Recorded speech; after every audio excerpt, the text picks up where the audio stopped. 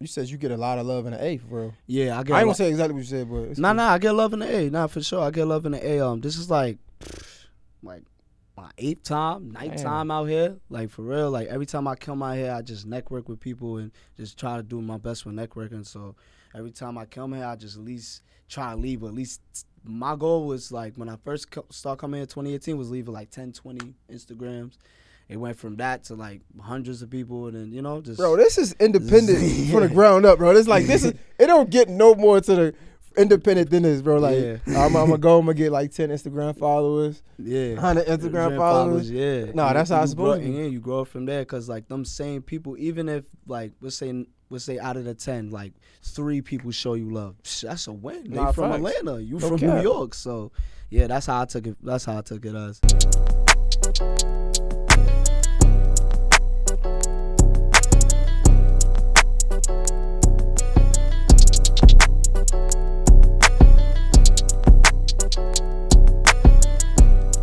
Yo, what's poppin'? It's your boy, Mr. J Hill, and welcome to another episode of the J Hill Podcast. But right now, I want to give a special thank you and shout out to our sponsor, that's Top Dog Law. So look, man, if you're suffering from medical malpractice, a slip and fall, especially a car accident, make sure you call my guy Top Dog Law. That's Top Dog Law on Instagram and topdoglaw.com. Look, if you check out his Instagram, you'll see he uploading big checks. I mean, like every day. I ain't talking about the little ones. The big ones. So shout out to my guy, Top Dog Law, topdoglaw.com. Get that money. I know I'm trying to get it.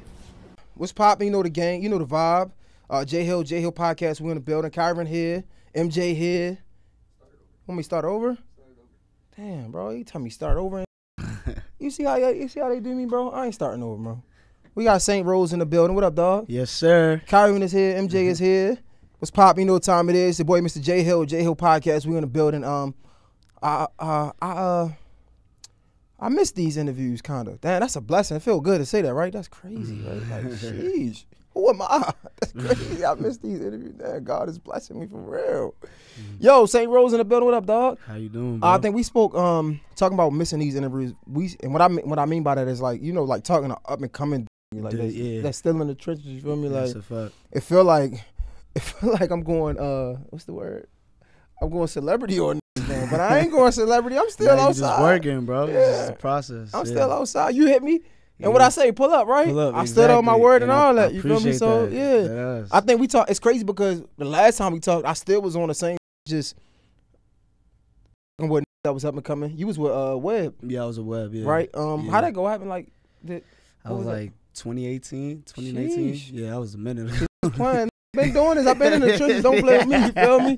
And he brought like 20 of y'all through. And I got in trouble for that. Word. That's why, bro. Listen, man. That's why I be talking about these radio stations all the time. But I definitely got in trouble. They ain't understand the vision. But it was a lot. I brought 20 to a radio station. That's type crazy. Yeah, I feel it. It felt like some American Idol shit anyway. Like he was choosing 5. Yo, how did that go? Cause he still like working. Like what does he do really? I don't know. But God bless him though. That's all I know. Oh, y'all must have fell out. Oh. I ain't fall out on him. For real, bro. I ain't fall out on him. Nah. Like I know he's still doing his thing, but I just don't know. Like, what was that though? Like it was like that was just he just had a bunch of artists that I guess he just messed with, and he was just like, yo, we'll just hit the road together.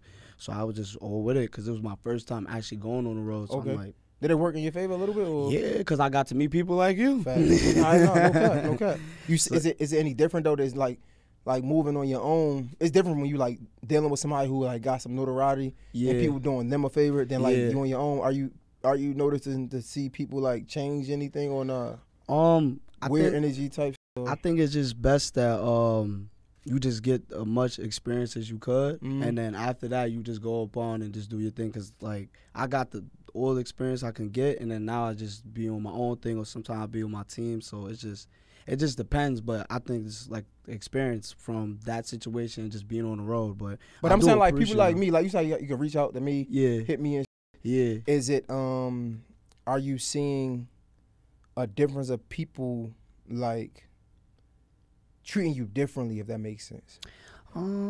Like somebody you might have met back in 2018 because you was dealing with a certain person, and now you hit him. It's like, damn, bro, you can't even. Yeah. I feel you. I feel it be like that sometimes, but people gonna be people. like I try not to stress about it, so I just be trying to. No, I with it.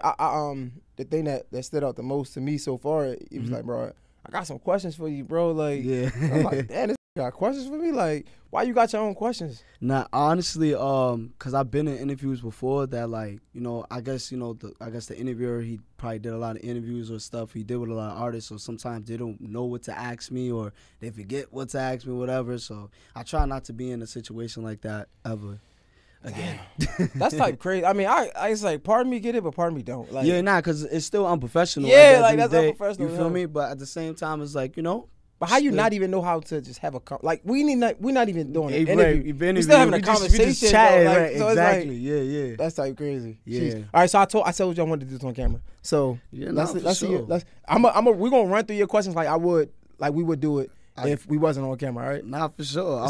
Let's run through the. I thought this was so dope. Like, got his own question. You gotta text your friend. Next time you gotta tell your friend, yo, just text them, right? Act like you my manager or something. Yeah. Like, hey, this is the one sheet. This is the question. I text you the questions.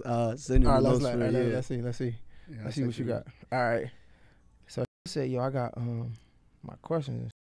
And side note, since we did impromptu, I told MJ, communicate with Kyron. MJ go from here to over this. We were talking about the middle shot. She walked through both shots. I'm like, damn, I saw you guys.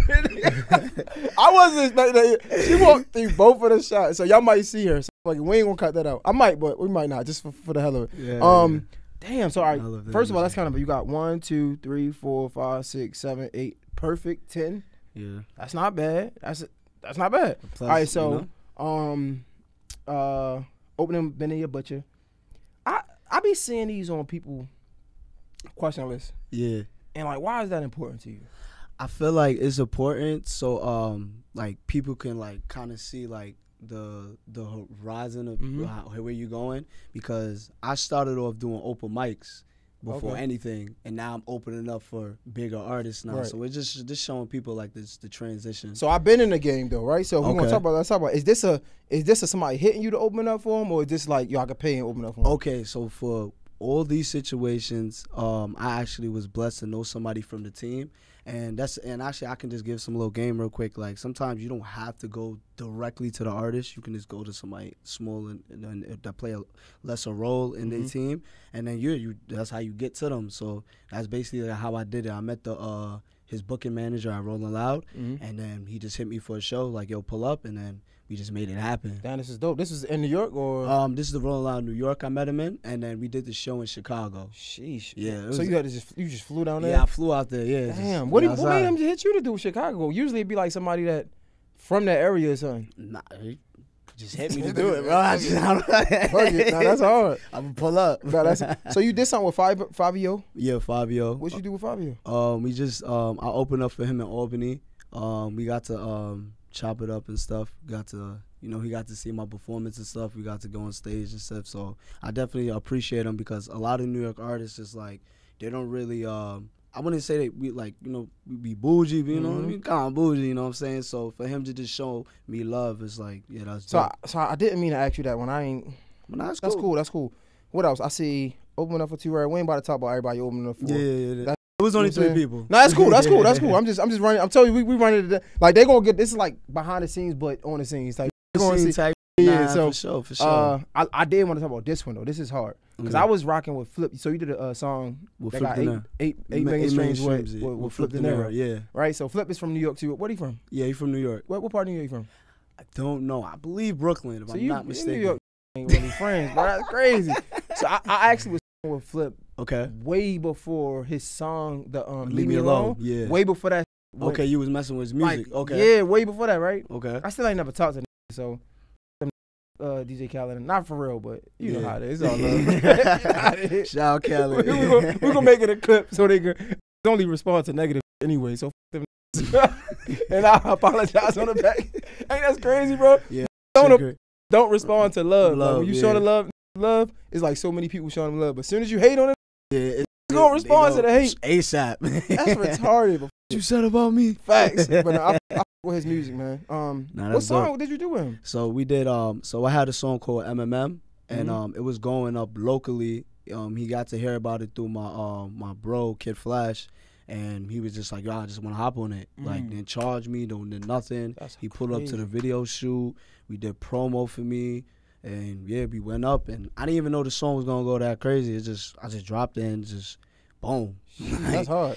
You should have punched me in my mouth when I said because that did a great solid. Yeah, he really he really showed love. I ain't gonna lie. Crazy. He really showed love. He cleared the record and all that for me. All that. A lot of people don't even do that. Like, to do the song and they try like they can't pick up the phone. He cleared the record for me. Like, yo, you could drop it like it's yours. Damn. Like, and I'm that's like, hard. Wow, that's fire. Like, he ain't want $1 from it. No, so shout out to my man. He deserves some flowers for that. Nah, dude, he definitely, he working. He got a lot of stuff going on. It's just, everybody got different label situations. Nah, so, facts. Yeah. You know what's crazy about New York, bro? What? Like, it's so much talent there. Of course, you got the mecca of hip hop. You feel me? What's that? The Bronx? Or the mecca of hip hop. Yeah. The Bronx. Yeah, it started from the Bronx. Right. Yeah. So we got the mecca of hip hop there. But the one thing I feel like a lot of people don't know, it's beef heavy.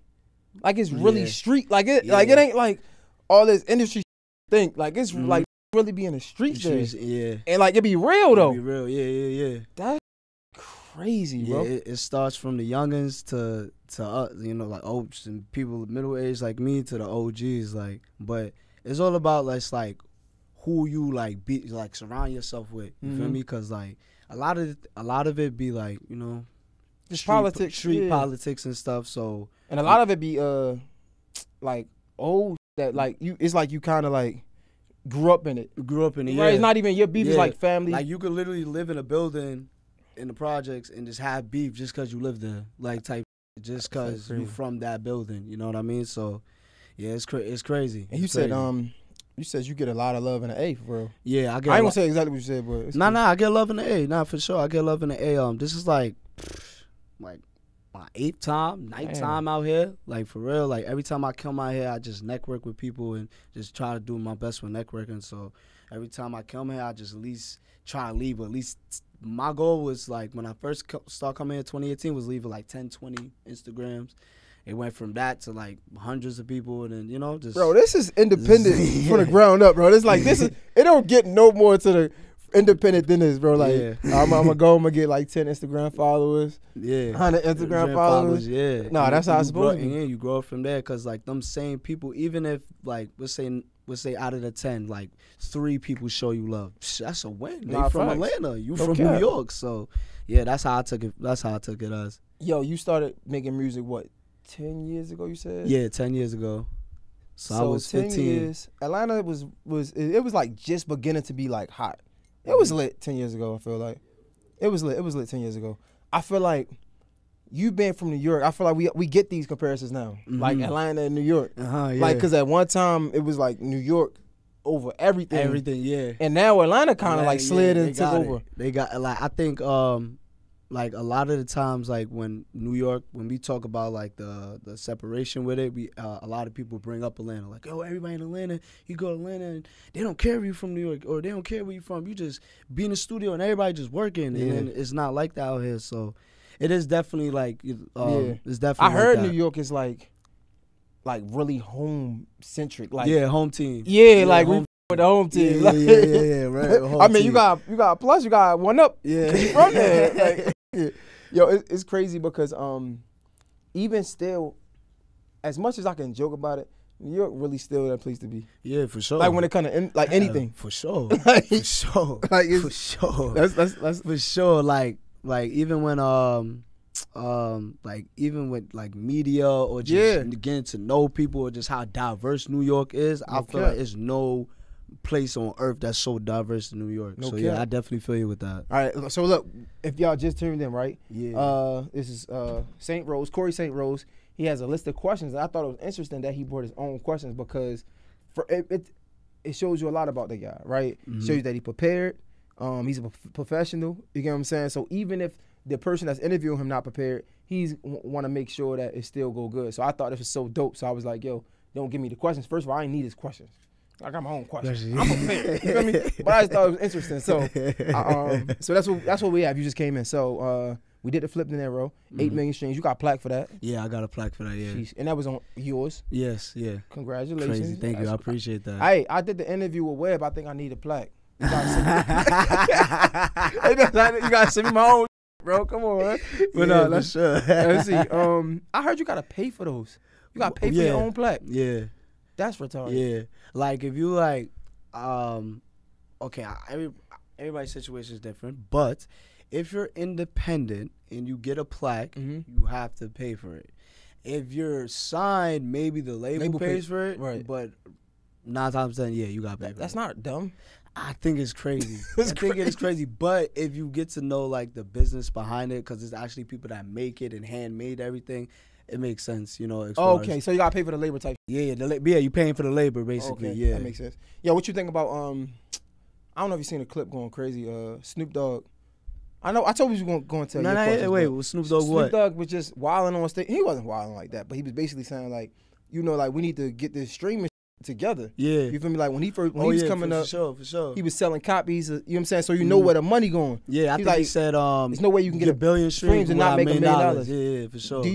What you think about that? Honestly, I feel him because it's just like I think to even make like $1 or something, I'm paraphrasing, I'm just remembering how I was taught, but even to make $1 of Spotify, you gotta make like 3,500 streams, something like that. But it's just like, if you like back in the day, you just sell 3,500 people listen to your music and buy your stuff. Yeah, that's totally different. Right. So yeah, I feel like they do gotta change the rules with that, but it's just. It is what it is. Like even with YouTube, like payout is less. With Spotify, talk to me. You know talk to me. Like, tell me, people, please. Let them know. Let them know. Even with YouTube, like, but no, but even still, it's crazy because like what you said was, I'm trying to remember what I learned, or what I heard. Like, the fact that, like you said, it's no clear. Like clear idea or picture what's going on. Exactly. Right? It's like you're an artist. You should be able to tell me up, down, and I can't even tell you up, down about YouTube, to be honest. Because that is always it's crazy. And then they changed they changed. I heard they did like a lot of changes with it recently. I didn't YouTube. I heard they did a lot of changes recently. I didn't hear it. I didn't know the direct thing. A lot of changes. They doing a lot of changes in the music industry too. I heard they bring it back to like the packaging albums and merchandise. Oh, I like seen that with the billboard. Yeah. Let's go back to your question. Clearly, your question is way better. Let's see. All right. You got your plaque. Upcoming collaborations. We can talk about that later. Single Maybach. Modeling. All right. How do I say this? Ksubi. Ksubi. What is that? This is brand right here. Shout out Ksubi. You know, I model for them. Okay. Yeah, I got these socks on too, going crazy for them. But bro, you think this a model? This ain't no stood up, turn around, bro. You don't sit down, right? I gotta show them love. They show me love, for real. They show me love. If they show you good love, you definitely gotta show love back with you. What I'm saying. But no. So it's not like a It's a clothing brand. It's a local brand or? Nah, it's global. It's everywhere. It's like Australia, New York, Atlanta, Chicago. What is? I'm trying to figure out. Tell me about these. Yeah, they go crazy. I've been knowing about Ksubi for like 10 years. They doing sponsorships? Yes. No, they sponsor me now, yeah. Can they sponsor me?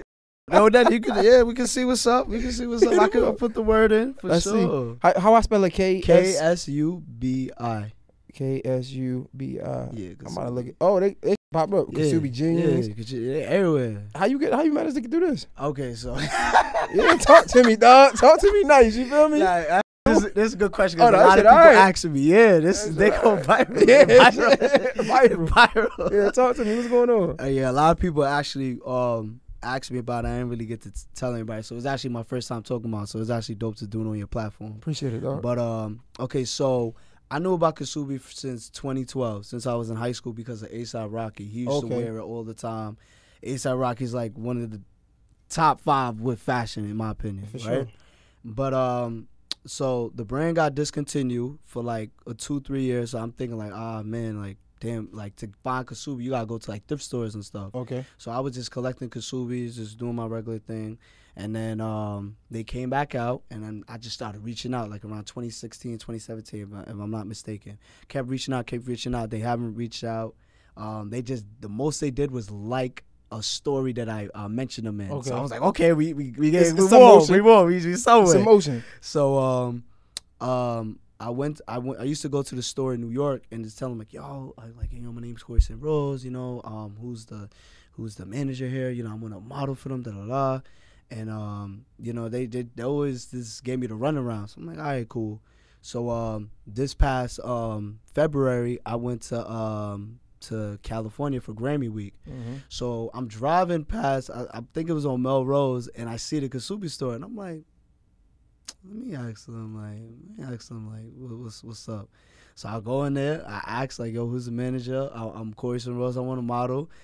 The person gave me the email. I emailed them, and then boom, it was up from there. And just simply just from asking and just not being scared and just going and just doing that. Like, that's so real. important, bro. A lot of people be acting like they too above it to ask. Like, ask them, yeah. I said something on somebody else's podcast. I'm like, bro, I really came from nothing. There ain't no such thing as not asking. Yeah, I seen that. Like, I seen that for ain't sure. No such thing. Like, bro, when I feel like if you got too much pride or ego to ask for help, then you come from a privileged background. I'm sorry. I came from nothing. You think hey, excuse me, I need some help. Can you help me? No, cool, it's okay. Exactly.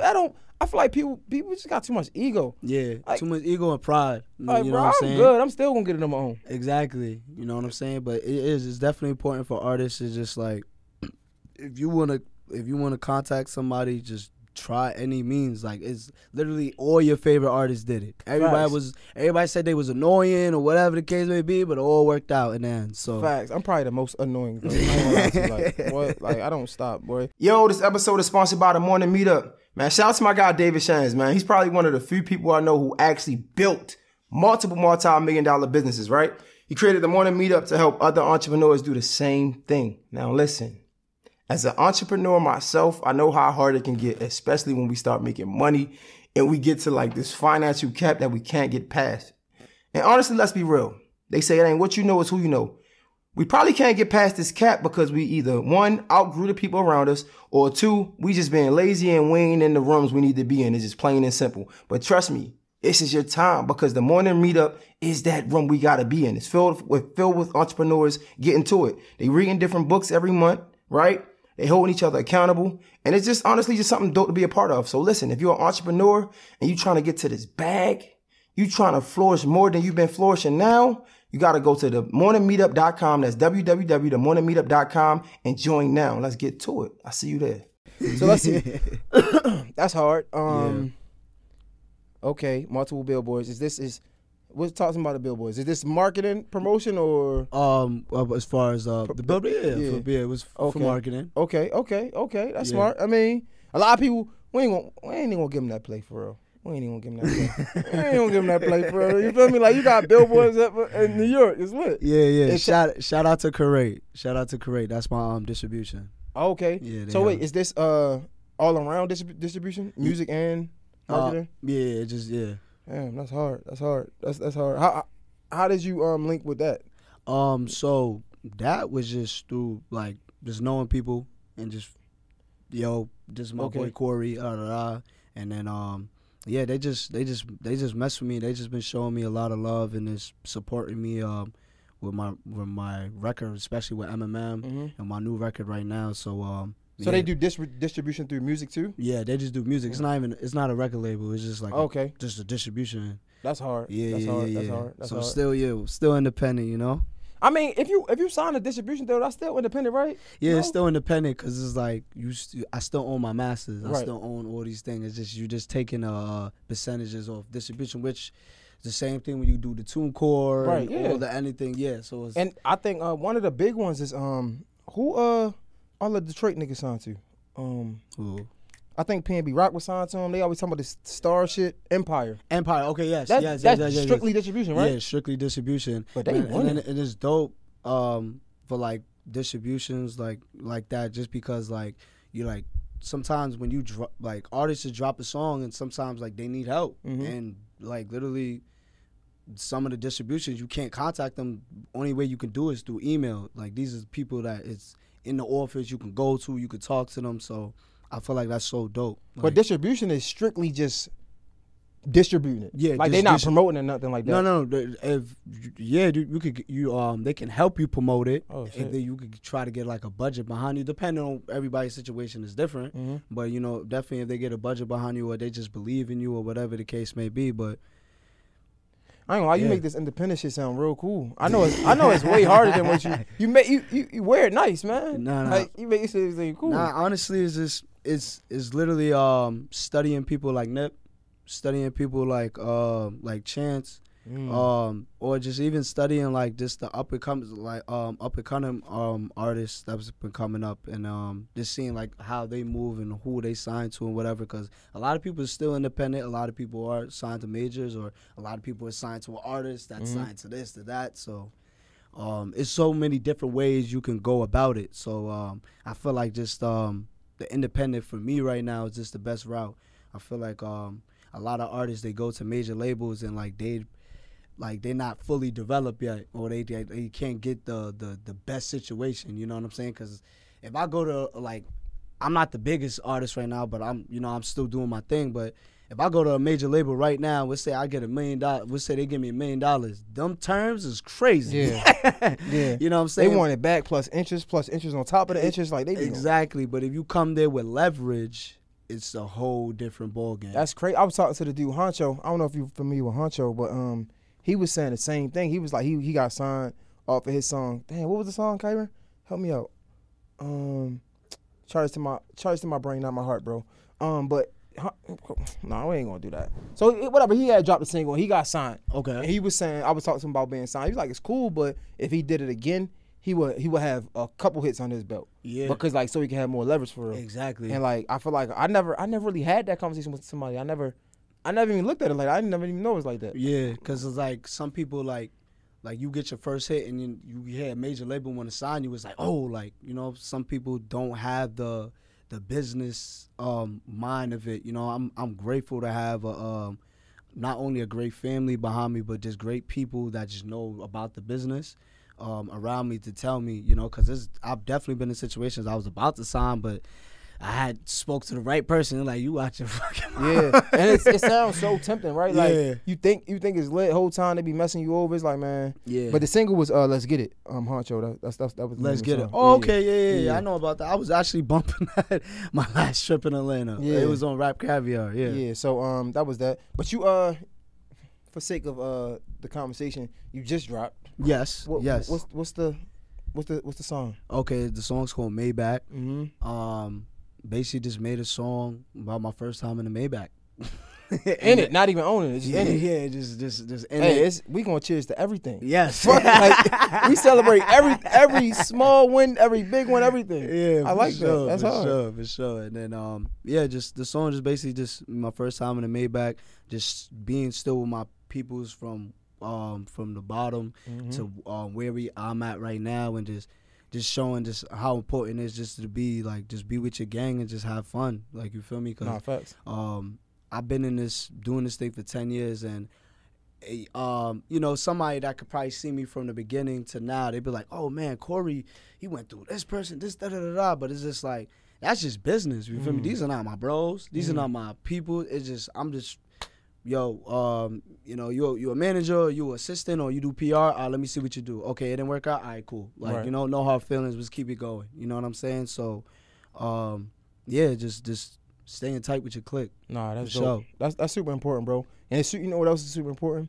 It seems like you got a lot of gratitude, right? Just being like, I know it's hard. But like I said, you make it seem easy, but that shows how grateful you are for where you are at. Yeah, you know what I'm saying? There's so many people in that position, and they bitter kind of. You know what I'm saying? But they not grateful for where they at. And I feel like it feels like you're super grateful. Nah, for sure, I'm grateful. I'm grateful for art, for a lot of artists now starting to show me recognition. I'm grateful for Flip for giving me the verse with the strength. Like, there's so many things that played out in my career that's this don't happen. You know what I'm saying? So you gotta just, be grateful for it, for sure. Nah, facts. What else did we not touch on? It could have been in your questions, not in your questions. You working with some people, you got some more things coming up. Like, what's going on? Talk to me. Yeah, working with a couple people.